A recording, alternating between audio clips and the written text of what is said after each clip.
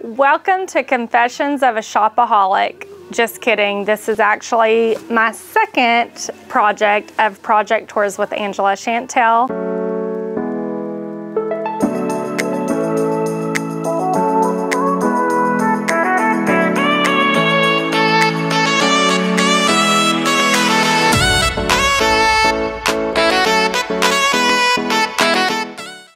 I'm Angela with Angela Chantell Interiors, and I'm here at my Sunday Rain project.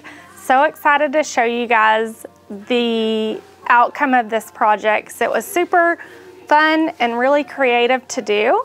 So to start with, before this was actually two booths together. I'm not sure if you guys are familiar with Brick City, but it's actually a local shopping area, and they have a lot of different boutiques inside this one area. So we had a small space to work with. This is only about 400 square feet, but of course we wanted to fit a lot of clothes and not make it look too cluttered and still really pretty. So one of the main things that I wanted to offer with this boutique design is I personally do shop in Brick City, and I thought like a big enough mirror to really just look at yourself, see your outfit, and not have to go to the dressing room would be a really convenient thing in this area. So we decided to do a really big mirror here and have fun with the lights. So we did these bohemian inspired lights all throughout and kind of layered them at different angles, and I love the way that those turned out. When you're designing a boutique, it's all about how many clothes you have to fit, but also making this space shoppable to where you don't feel like you have too much stuff in it. And one of the things that we did was refurbish these shelves. These are actually just Amazon shelves that we painted and then did the gold on the fixtures. So I'm really excited about that. And then if you follow me, you know that I love a good little seating area, because I feel like seating areas do make you money, because whoever's shopping with you, if they want to go, but they have somewhere to sit.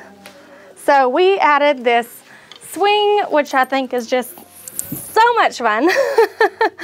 So, maybe not so good for me to get in and out of, but a kid or someone else younger. So we added the swing. Again, a tight space, not a lot of room for like things like that, but adding it into here in the quarter worked just perfectly.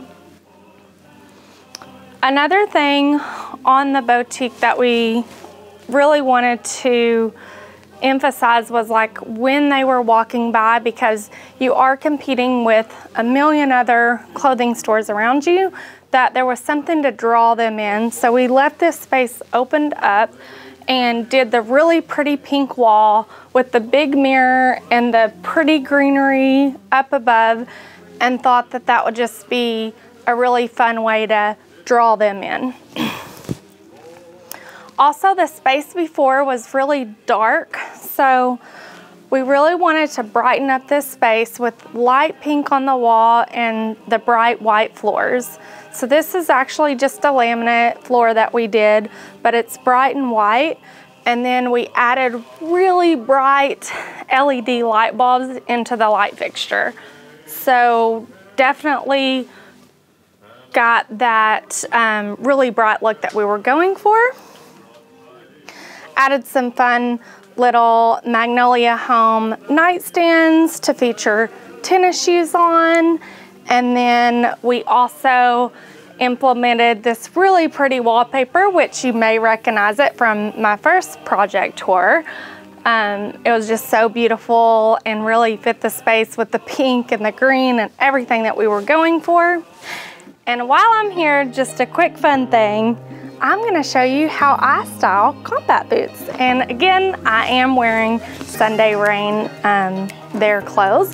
So I'm gonna show you just, a lot of people, combat boots are really in right now, and people are looking for different ways to style them. So starting out with the leopard blazer that I have on. And I'm just gonna do a quick change into something more for a more casual look. Got the corduroy shirt on. This is the fun thing about designing a clothing store is you never run out of outfits. So this is another look that you could do. And then one more thing, because I think this is super cute, is just take a flannel like so, and then voila, 3 ways to style combat boots. And my project, Sunday Rainbow Tee. Thank you guys for joining me, and I know that we'll have a lot more projects to show you.